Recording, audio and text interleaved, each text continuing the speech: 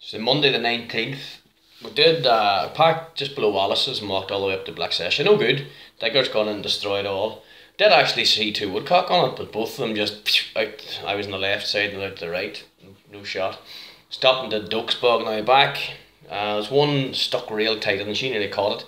Eventually came out, but he flew stood into the sun. So it was like a blind shot. Missed him, then up the field. Maybe I should have got him, maybe I shouldn't.